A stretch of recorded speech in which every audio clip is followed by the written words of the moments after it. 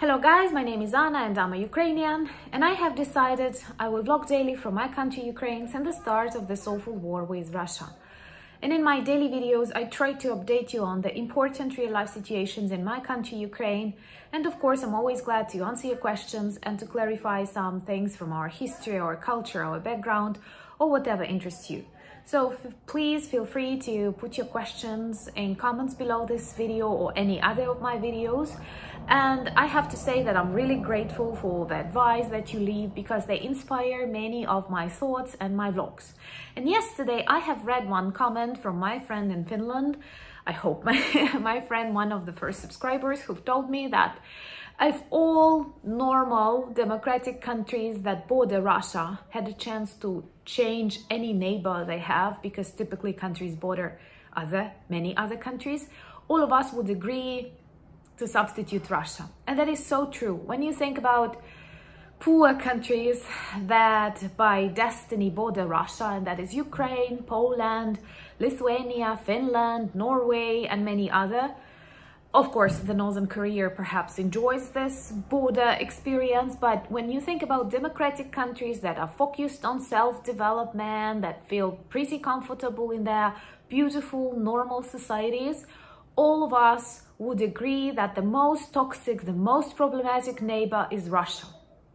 I have to tell you that those people who live far away from Russia sometimes believe it is possible to negotiate something, to decide something with Russia, Soviet Union or something, but actually it is totally impossible. And only those countries who bordered Russia, who suffered from this bordering experience, will understand Ukraine, Georgia, Moldova, Lithuania. And I guess if you think about these democratic neighbors of Russia, all of us, all of them have things to share, have things to tell about the problems they had with Russia. And when I get these questions, when do you think this war will end? I don't have an answer, but I have another question. When did this war start? Because clearly it is not just in February, it is not in 2014. And when we analyze attentively the history of Ukraine, we see that perhaps 300 years, 400 years, or 4 centuries. And Russia, when it started imagining itself as an empire, received huge toxic doses of chauvinism. And even if I compare it to other old-fashioned empires, luckily the majority of them fell apart. Maybe some still exist. It's always a very tricky question, but the level of toxicity that Russian Empire, USSR bears in itself is definitely one of the highest. So sometimes when those people who are very far away from Russia, they believe it's possible to negotiate something or to change something, but the closer to Russia you live, the more problems you get and the more you learn and feel what Russian toxicity, Russian toxic chauvinism is.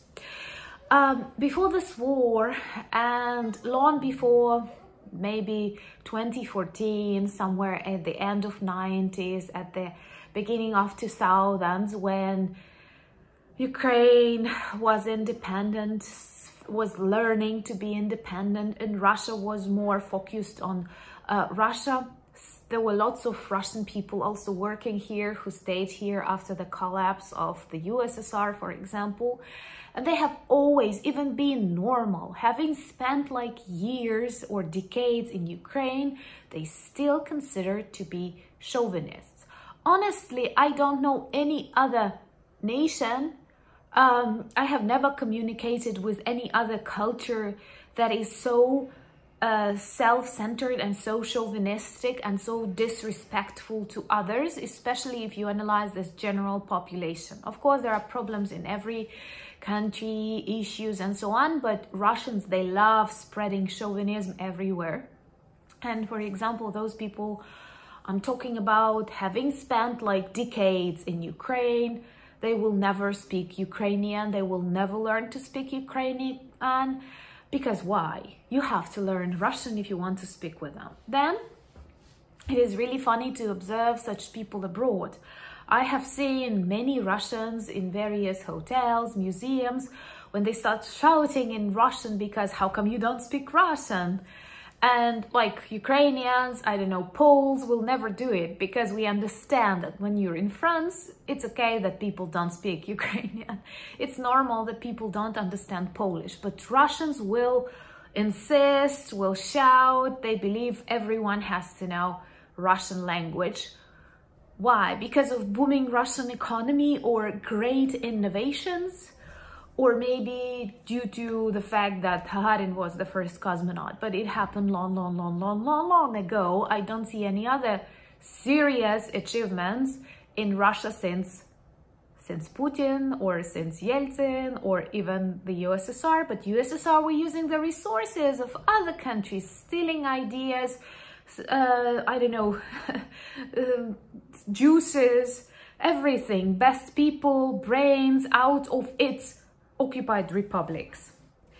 So then Russian literature, okay, it's a big literature. I don't like saying like that because there are no small or big literatures, small or big cultures. All cultures are unique, important, and it goes without saying we cannot measure by the size of the country's territory, its influence, but they also have this totally sacred attitude. I'm not saying there are bad writers, there are interesting writers, you may like reading them, but there is nothing sacred about Russian literature.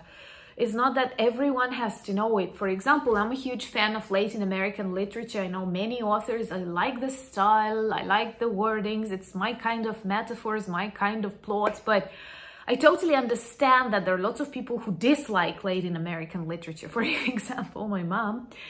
And it's all about the taste, but it's not about the greatness. And in Russia, it is always about the greatness. Then that totally toxic idea of the big brother, actually very Orwellian, but they always see themselves as the biggest brother in the family or something. I don't believe in geographical brotherhood or political brotherhood. But no one wants a relative like Russia because it's very, I cannot even say toxic because, you know, toxic is someone who makes you feel bad. Toxic is not someone who kills you. So it's much worse than toxic. And it is always interesting to me that so many sensitive, so many well-developed countries that talk so much about I don't know, problems of racism, problems of equality, problems of freedom of speech, still try to negotiate something with Russia, because Russian problems, Russian violence, that Russian chauvinism that this country, this empire demonstrates the world for centuries is definitely more toxic than some issues about, I don't know, what actors play what roles in the movies. I'm not saying that this is not important. It is important. But when you look at the war, people killed in thousands, children killed in thousands, then, and you share democratic values, you speak about these pillars of the civilized world, and then you still think about negotiations with Russia after it has committed so many crimes, not only against Ukraine, but against humanity, against international law, and so on.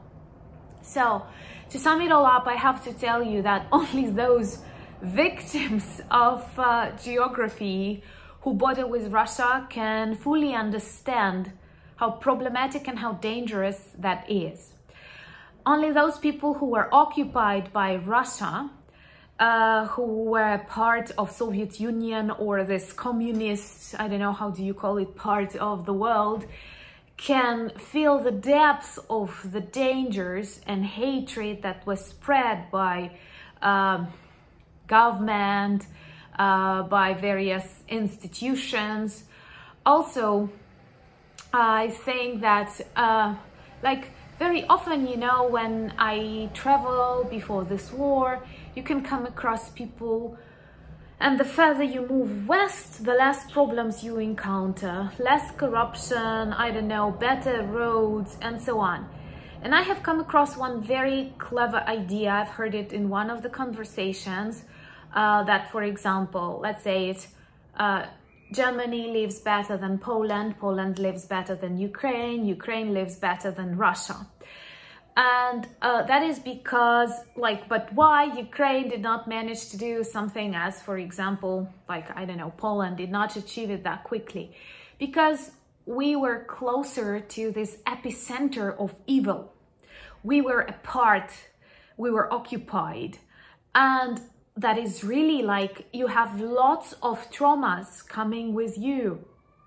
You have millions of your people killed and best people killed. You have millions of your people stopped in what they did, like creating, thinking. You have lots of people and ideas stolen and taken to the Moscow center. You were living in a closed society, poisoned by propaganda. So there are lots of things that poisoned us for decades or centuries, but luckily somehow we oppose it always. And I do see this war as one of the most important final battles between the evil and good, between the world of normality and Orcland. And in future, when we win, honestly, I would like to have a huge wall that would separate me from Russia. I know it's not like ideal and typically to represent something negative in the mentality of people, but look at what they are doing here. Look at what they are doing to the world. Imagine, sometimes I have this idea, what would the world be if we did not have this war? Like, we have just went through COVID pandemics, there are so many problems everywhere. But when you have war, all the other problems actually disappear. So this Russian chauvinism is definitely one of the worst inventions that Russia constantly exports to the world, and most often to its neighbors like Ukraine. And I'm really happy for all of you who are not neighbors with Russia. Let me know in comments, have you ever come across any examples of chauvinism, and particularly Russian chauvinism, and how do you fight that? I don't mean physically, but I mean morally. How do you change the situation for the better? Also, thank you very much for your support to your countries, to your governments, and to your people, those who do not forget about Ukraine as this war continues. Please subscribe to my channel if you like my vlogs, because I believe the world has to continue supporting Ukraine, because this war is important not only for us but for the world, and normality must win. Thank you for buying me coffees. Thank you for becoming my patrons. Slava Ukraini!